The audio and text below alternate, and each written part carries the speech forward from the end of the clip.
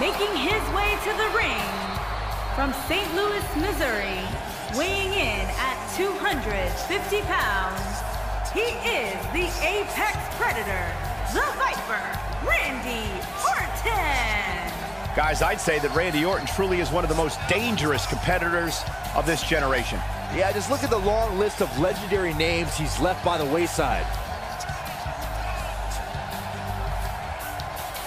And I'd also like to add that this match will go a long way in determining the pecking order here in WWE.